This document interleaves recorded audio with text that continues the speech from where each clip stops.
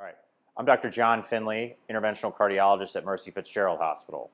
Coronary shockwave is a new technology that was approved by the FDA in early 2021, which allows for improved manipulation of our coronary arteries, which tend to be calcified and difficult to treat.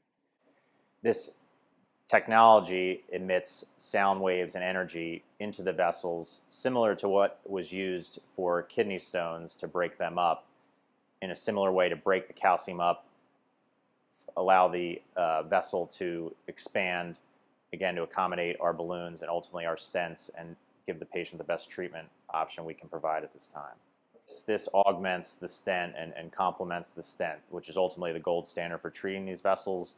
This allows us to get our optimal technology or the latest and greatest stents into these areas that otherwise might not. Shockwave allows us to tackle what I call the kryptonite of the interventional cardiologist in calcium, and really try to break it up, expand it, manipulate it, and accommodate ultimately our stent and equipment.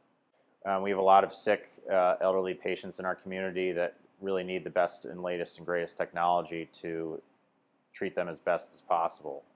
And while with these offerings coming to major academic centers, we feel that we should be able to bring that same technology to our patients. Obviously, myself and as the hospital, we pride ourselves on giving patients the best treatment that anybody can get, and we want to make sure that we do it in the safest way and the most efficacious way. We feel that this is another step forward in terms of providing standard, state-of-the-art care in interventional cardiology.